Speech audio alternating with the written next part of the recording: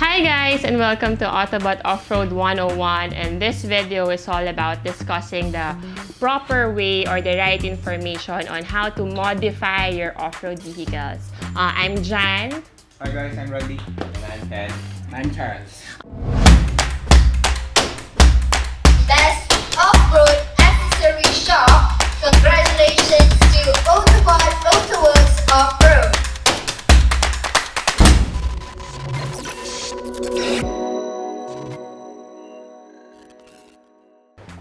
And this video is all about the proper or the right recommendation for the wheel set and the tire upgrade for your Ranger Raptors. But before we go into details, don't forget to hit the subscribe button below and click the notification bell for more updates. And please do like our page and the Facebook and Instagram page, Autobot Autoworks Offroad. So let's go into details. Number one, what is the recommended tires and wheels for the Raptors? So I think let's start with the very basic, yung stocks natin o yung stock wheel set natin. Okay, so before we discuss further with the modification ng wheel set ng Raptor, let's start with the factory size ng Raptor, the Ranger Raptor. So the Ranger Raptor, yung pagkabili natin sa casa, the stock wheel set is 17 by 8.5. I think the offset is positive yes. 50 something eh. Tapos it is wrapped, ngayon yung mga release ngayon, it's wrapped by Goodyear na. It's a 285/70/17. Pero yung mga unang lumabas, yung sa atin, Ken, it's a BFG pa. BFG. Yung KO2. Yes, BF Goodrich KO2 pa. So, it's a 17, pero the offset nga again is positive. Then, let's start discussing 17s, yung mga suggestions namin with regards to 17 wheels, 17 inches wheels. Ken? Yeah, firstly, nabanggit nga ni Randy yung factory wheel set natin for the Raptor. First thing, pwede tayong mag-upgrade with the tires lang. Pwede natin upgrade to 295/70/17. That's what we recommend na size na pwede natin upgrade sa stock wheels. For the wheels naman, pwede tayong mag-upgrade ng 17/9 and 17/10. Using the same tires? Using the same tires. Para lang sa mga client na gustong medyo lumabas, na magkaroon ng magandang tindig sa wheels nila. Yes. With that 17/9 positive 1, automatic sa Ranger Raptor nakalabas na siya eh. And with this 17/9 na meron tayo, tapos yung offset is usually 1 or 0. Yes. Yung Raptor kasi is for baha, it's for jumping, and kaya pa rin. Kaya pa rin, oo. The baha mode. Sa mga naghahanap naman ng mas gusto pa nilang lumabas, we recommend yung 17/10 with the negative offset, I think negative 18. Negative 18. Sobrang labas na rin yan. And it's beefier and chunkier kasi 17s lang yung wheels. Yes. So you mean, guys, na pag kunyari we stick with the 17/9 and the 17/10, there are chances na merong magbago dun sa mga under chassis nung Ranger Raptor. May possibilities na may palitan doon or upgrade. Yes. Ano yung offset na sinasabi? What is offset? Okay, guys, yung offset, pag sinabi natin kasi offset, ito yung pinag-uusapan natin, yung labas at pasok ng wheels natin sa body ng sasakyan. The negative and the positive. Negative and positive. Kaya kung mapapansin nyo, may mga like the rims na 17/9 positive 1, 17/9 negative 12. So yung positive, ito yung pasok siya. Mas pasok siya. Kaya yung factory wheel set ng Raptor is 17/8.5 positive 55. Kaya nakapasok talaga siya. Ito medyo confused lang. As the number goes down and near to negative, mas labas siya. So even the 17/10 na normally medyo labas na siya, may ilalabas pa siya, tapos meron pa siyang pwedeng pasok konti dun sa body nung sasakyan. Actually, also depends sa brand eh. Meron kasing 17/10 pero mababa lang yung offset niya. Positive pa rin. So, know more about the product that you're buying, kung anong offset talaga niya. So, to get the proper look that you always wanted. So each always brand, ask no? questions. That's why Yes. we're doing this naman, basic answers na So commonly asked. for example, this brand may -12 siya. Itong brand na to, hindi siya -12, maybe negative Actually, wala namang namang specific. -12, 17 by negative. Okay, 17 Pag by 12, there's 17. none. Pero I mean, in general, may -12 dito. Iba Meron. Okay.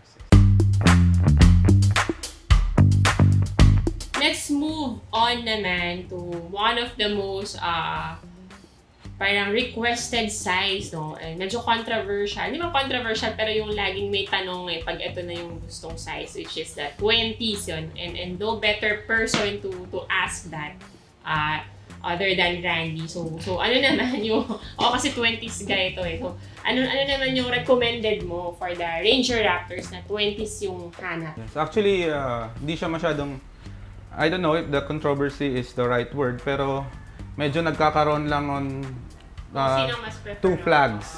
More on Stereotyping 17 wheels guys and the 20-inch wheels guys. So, yung mga, but for me, the question will all boils down on how do you really use your rig, diba? Are you using it for trail every day? Are you using it for loading? Are you using it for construction purposes or basta daily drive lang? or daily metro drive kung tamang weight lang naman ang dadalhin nyo? So ako kasi personally, my Ranger Raptor that I use daily, I'm using a 20 by 10 KMC XD full metal jacket with an offset of -18. Then it is wrapped by Nito Mud Extreme 35 by 12.5 rim 20s. I decided to put on 20s kasi as I've said, Metro Manila lang ako, then weekend or twice a week I drive outside the metro to check our other branches. So that's how my lifestyle is. And rarely we do trail pagka nagkaayaan ng barkada, which is light trail lang naman. But I do have a spare 17s with 315 on it once we decide to go extreme off-roading, or I use yung isang rig natin which is the solid axle. If you really want extreme off-roading, I go 17s tapos yung patrol natin, di ba Ken? Pero Yes. our Raptor is since I drive it mostly around the metro, I go with 20s. Pero I have nothing against 17s. 17s if you want to get a chunkier and beefier tires without 17s, much lifting, it's the way to go. And actually yung Ranger natin wild track is also standing at in a 20 by 12 -44, di ba Charles? And then same tires, Nito Mud Extreme. I love the looks on it, yung aggressive niya, although it makes a little noise once you drive on a highway, but for me it's totally fine. So yun, it really depends on kung ano yung gusto nyong look and if it's okay with you or yung preference nyo. It's an extension of yourself. So pag pumunta kayo sa amin and you ask our recommendation, our first question to you guys, di ba? Especially to our old clients, sir, ano ba yung lifestyle natin?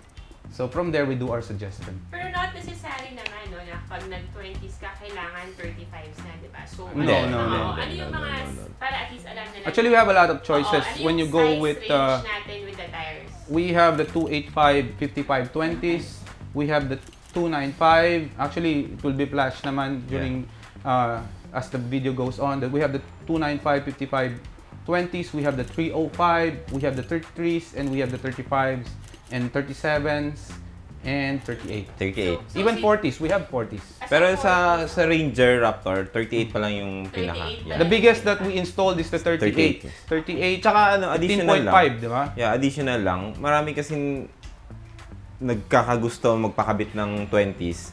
Kasi pag pogi points, talagang Pogi points. Yun, lamang na ako lamang. kasi gusto ko talaga pogi points. Malaki Lamang yung na wheels. lamang. Di ba? Litaw na litaw. It's Eye like, turner kasi, di ba? Yes. it's like kung tao, shoes mo, yung sapatos mo, unang-una sa mga tinitingnan.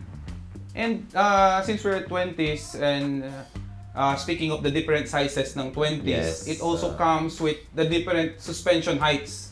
But we will be discussing it later Yung mga as we pwede, go on mga with the pwede video. natin ikabit. Yes. Kasi hindi naman porket gusto mo to, pwede lagi. So, gusto lang namin maintindihan nyo, ano ba dapat ang gawin to get this proper wheel set to mga rubbing issues and so on and so forth. So, yun. What else do we need to discuss with the 20s para mas maintindihan nila? Normally, kasi parang tinatanong kung malaki na yung wheels and malaki na yung Nag-upgrade tires. na. Oo, nag-upgrade na tayo doon.